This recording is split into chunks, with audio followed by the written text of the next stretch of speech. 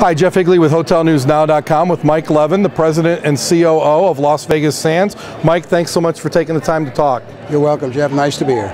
Mike, let's first talk about Las Vegas Sands and the global imprint that it's made during the last decade. Can you give us an overview of what's going on there? Well, I think Sheldon Adelson's vision was to bring gaming and integrated resorts outside of the United States, going to Macau and then going to Singapore, which now the Macau environment as well as Singapore represents about 90% of our EBITDA today.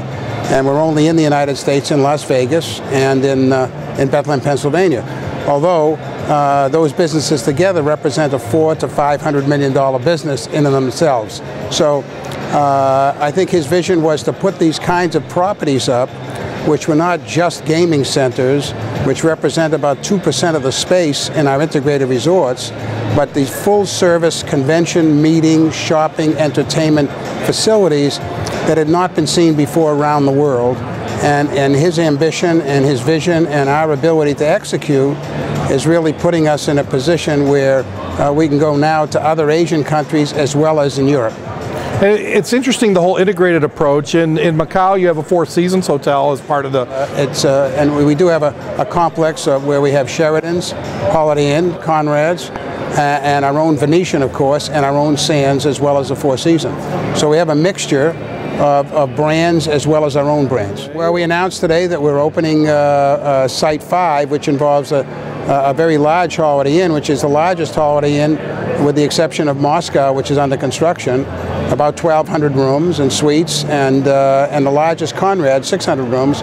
They'll open on April 11th of this year, and the Sheraton will open 2,000 rooms in the end of September, and then another 2,000 rooms in January 13. So, do you have plans to grow elsewhere in the States? Yeah, I think the potential for us in the United States is pretty limited because there aren't a lot of places where you can put an integrated resort of our size and our financial investment and get a return. Now, New York there's a little noise in New York now, and we're going to take a look and see if we can put something on the maybe in the Manhattan and be able to do something with Javits and us and a big place and put a complex in there.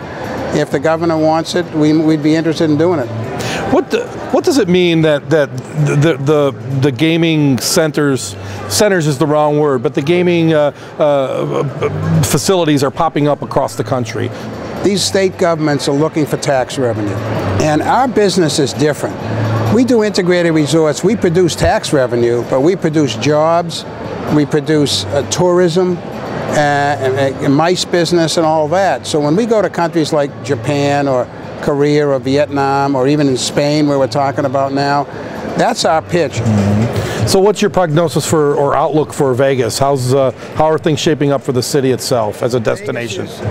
It's busy, but the rates are still 25% below what they were in 06 and 07, and it's going to be a long time catching up because you got a big supply of the high-end rooms, and it's still a battle. It's a battle for market share.